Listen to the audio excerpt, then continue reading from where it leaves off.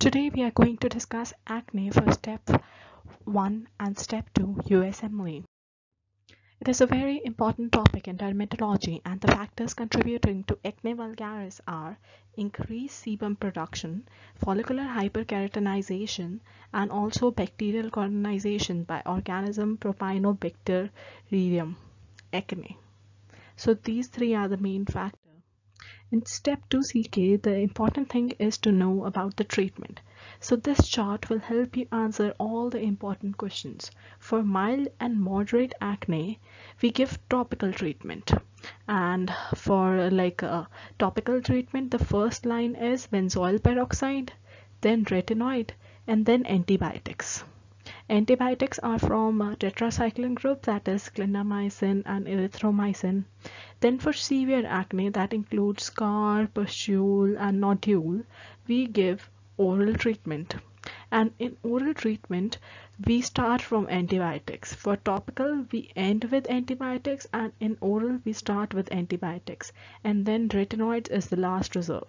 So if you are given a question that a person is on retinoids and benzoyl peroxide and still he is having some acne, what is the best next step?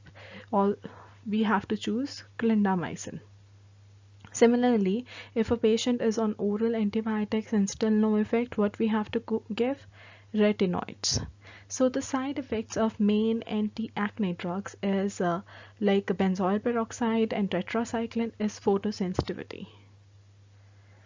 Other side effects of benzoyl peroxide are irritation, contact dermatitis, dryness, erythema, preening, and stinging.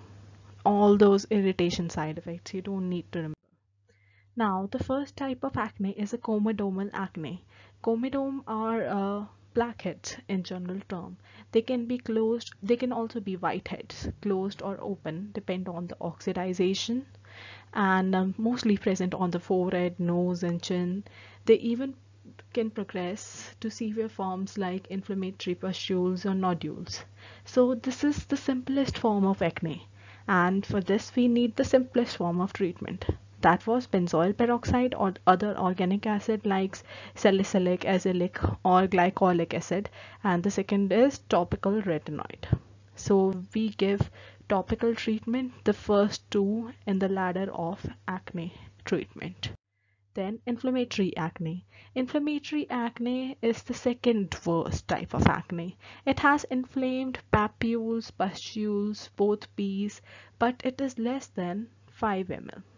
So we divide it into three: mild, moderate, and severe. For mild, we give the same as comedomal acne, that is topical retinoids and benzoyl peroxide.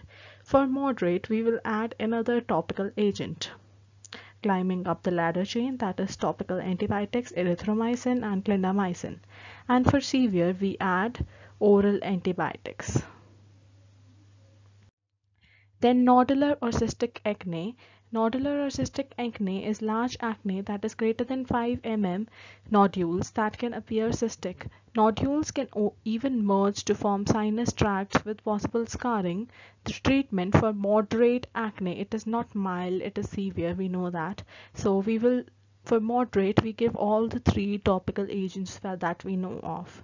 And for severe, we will add oral antibiotics, and for unresponsive cases, we will add oral isotretinoin. For giving oral isotretinoin, the patient should be confirmed that the patient is not pregnant and also should be on 2 forms of contraceptives. Then two important topics in step 2 CK are drug-induced acne, which is steroid-induced acne. Any drug, all the steroids like glucocorticoids and androgens and some drugs like immunomodulators, anticonvulsants, antipsychotics, and anti-TB can lead to acne. And this type of acne is always PP, that is papules and pustules. Always remember, it is PP, never comedones, cysts, or nodules are not there. Location and age of onset may be atypical for the acne, and for treatment, obviously we have to discontinue the agent and the standard acne therapy. Now, chloracne is a skin disorder or skin acne caused by halogenated hydrocarbons. It is also a type of substance-induced acne, mostly due to occupational exposure to pollutant dioxin. It is characterized by nodules, comedones, which were not present in drug-induced acne, and it is present on areas which are easily exposed like head, neck, and axilla. Now, acne rosacea. Acne rosacea is not a type of acne, and it is present in fair-skinned individuals greater than 30 usually. Etiology is unknown. It is mainly an inflammatory response to any external factor like UV light, a microorganism, vasomotor dysfunction, or other triggers like hot rings, heat, emotion changes, temperature changes. So acne rosacea is basically redness of the face.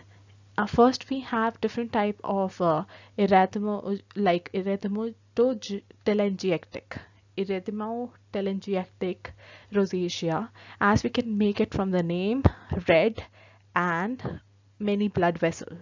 So because of that, it will be telangiectasia, many blood vessels, and persistent facial erythema and flushing. Papillary pustules include papules and pustules on the central face. There is also a type of rosacea called ocular rosacea, which will involve the eyes. So in eyes, we will have conjunctival hyperemia and also the surrounding lid margin telangiectasia. Treatment obviously includes avoidance of the triggers like alcohols and spicy foods, which can make you red. Avoid alcohol, spicy food, protect against the sun, use gentle cleansers, and use a topical antibiotic like metronidazole for papulopustular variant only. And we can sometimes use for erythematogenic, we can use vasoconstrictive agents like brimonidine, which is alpha 2A2 agonist, and laser. Initially, the symptoms are like intermittent, but they can be permanent after some time, and you can have a permanent flushed skin because of the rosacea. This is an example of a papulopustular type. We can see many pustules. This is a erythematogenic type. We can see redness and these spots due to the new blood vessels. And this involves nose and the medial cheeks, as we can see, also the nasolabial fold. Edema, roughness, and scaling of the tissue is there, and there is a burning discomfort. Thank you for watching the video. Subscribe for more such videos.